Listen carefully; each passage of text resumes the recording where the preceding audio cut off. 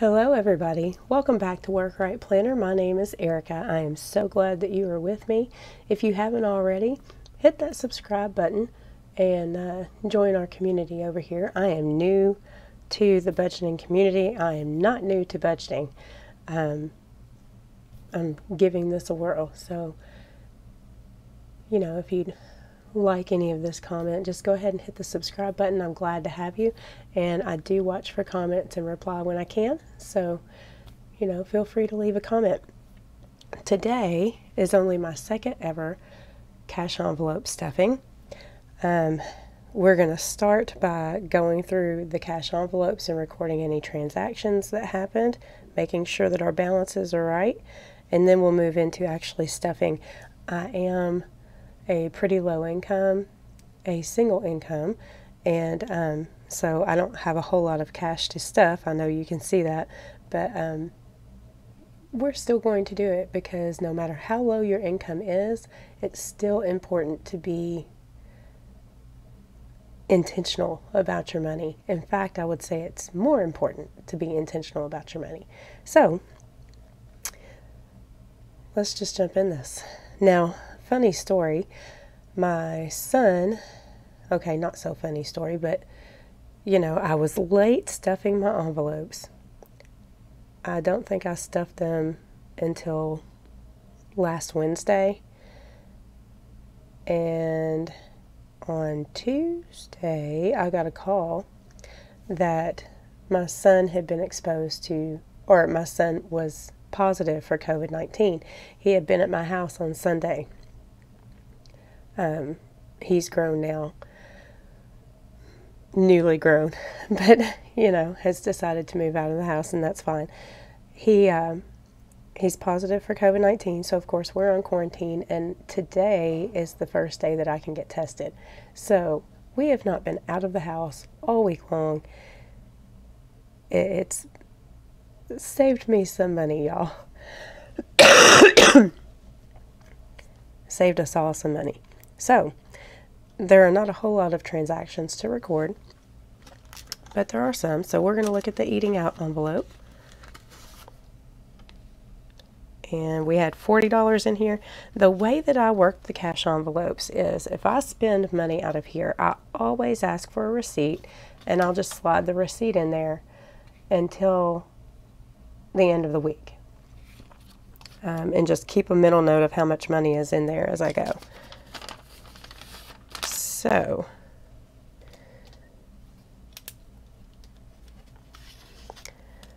on the day I stuffed it, 7/21, I stopped and got some cheese sticks, y'all. I keep my change separate. I don't put my change in my envelopes, which is why I don't worry about whether or not the envelopes have a flap, because the dollars don't fall out of here. It's plenty loose to get your cash in, but it's tight enough that it's not going to fall out. I put all of the change in together and just pull from it as I need to.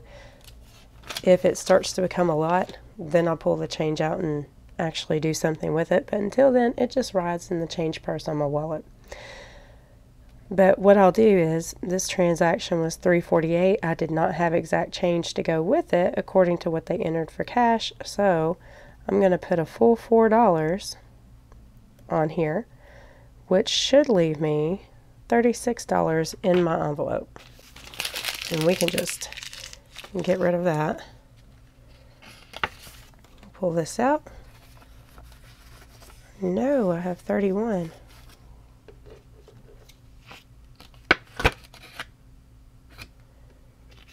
Well, that is no good. And my money is backward. Y'all, somebody has been in my envelope. That is not cool.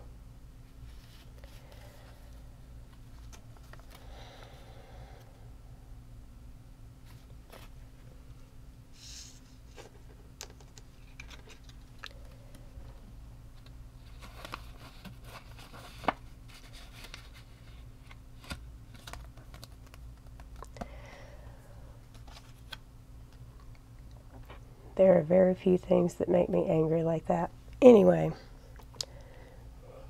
To make my balance correct, I'll put unknown, and I will deal with that later. We're going to do -5 because I'm missing my $5 bill. And we'll take that down to 31.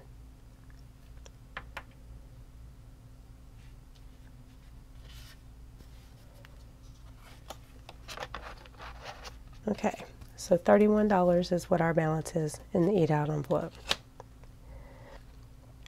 This envelope doesn't have any receipts in it, but I did spend money in gas. Imagine that.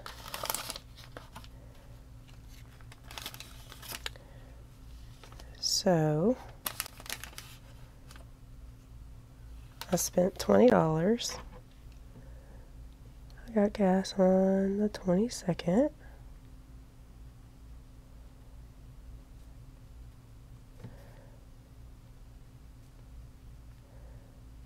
So I should have $180 in my envelope. I can get rid of that now. Let's see if this one's right.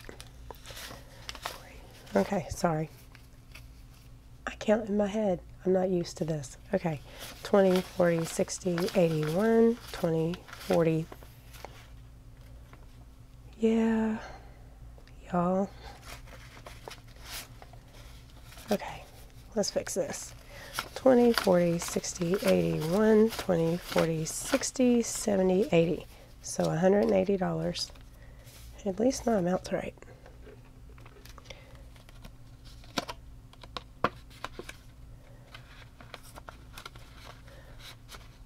I bet I broke the 50 and just put all the money in the front on that one because I was rushing to get to my other job.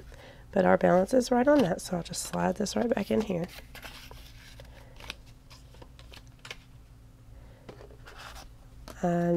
Had no grocery transactions, and of course, this one had no money in it. So, we are done recording transactions for the last little bit. Now, I do have 2 jobs, but I'm only going to stuff envelopes when I get paid from my main job because the bulk of my income comes from there, and it's just going to be easier. With that job, I get paid semi-monthly. So twice a month, I will have cash stuffing videos, and we'll update all this. Anyway, so for this paycheck, I get paid today, so now we're back on track. For gas, let's see, for eating out, we are not putting in anything. Oh, wait, I'm wrong. $16. We'll fix that. $16. Personal money is going to get 20. Gas is going to get 50. Groceries is going to get nothing. And the joint miscellaneous is going to get nothing. 50, 70, we're going to have $86 total. Okay. Now, eating out, we'll have a 10, a 5, and a 1. $20. I'm just going to stick a 20 in there. And for the gas, we'll just throw the 50 in, which means we should have 150, 120, 110, 15, and 11, which is what I have. There's only one bill sitting there for each one of those. But this is how I figure out what I need from the bank. Okay, so eating out, we need $16. 10, 15, 16. We're going to pull out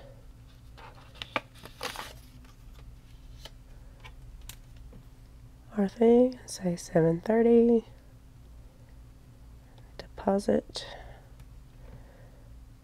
plus 16, and that should give us 47.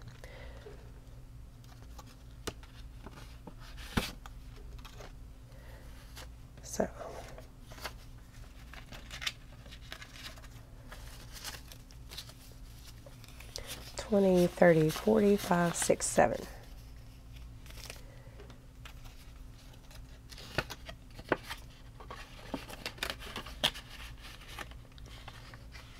Sorry, off screen. Okay, there we have that one.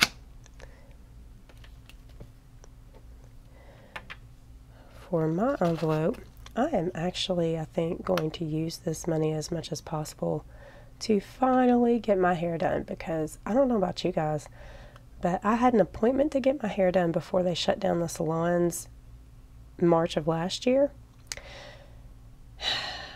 My appointment was on a Friday and they shut the salons down on Thursday. This is my luck, y'all. This is my luck.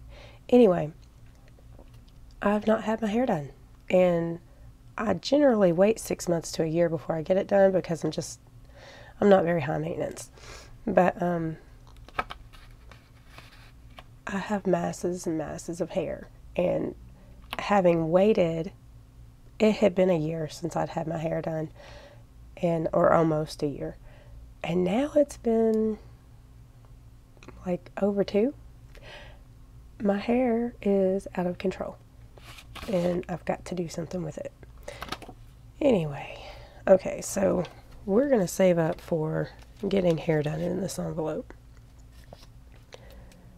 So we didn't spend anything. Did I miss a bill?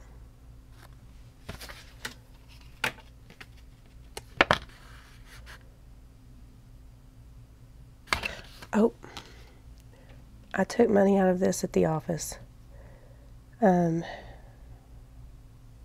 What day was Monday?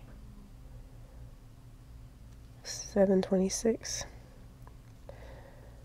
I'm going to put BERV because it was for a bereavement gift for a coworker. I did take money out of that so that I didn't have to take it from any of the family stuff. So yeah, that $10 is me. Okay, so I've got $20. That's the reason there was no receipt for that. If you have something like that, do your best to write that down right then, because sometimes you will forget that you took that out, but that one was absolutely me. So what I am adding to this one is 20 bucks.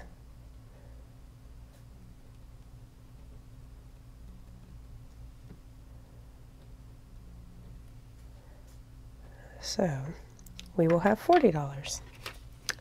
20, 40.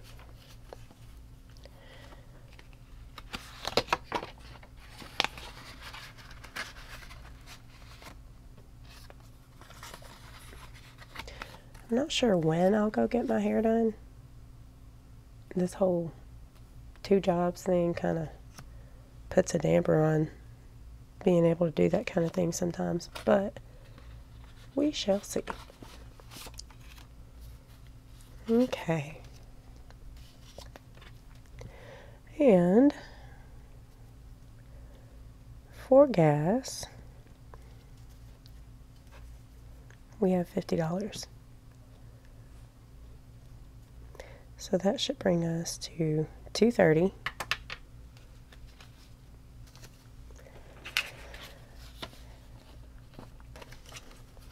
Okay, so y'all saw last time I'm a little bit weird when these 50s get in here. So I got 20, 40, 60, 81, 20, 40, 60, 210, 220, 230. Okay, so we've got 230. That's just easier for me, right? Is it easier for y'all? Because it's definitely easier for me. Okay, so we've got 230.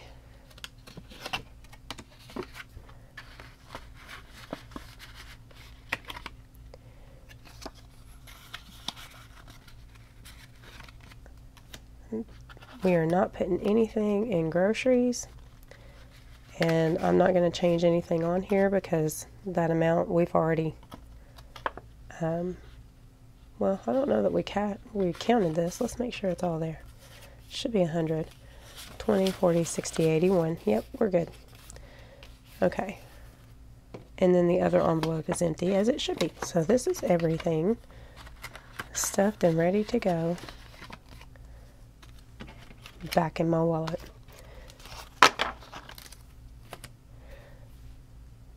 Okay, like I said, very, very low income going in these envelopes, but the point is for me to be able to hold on to them.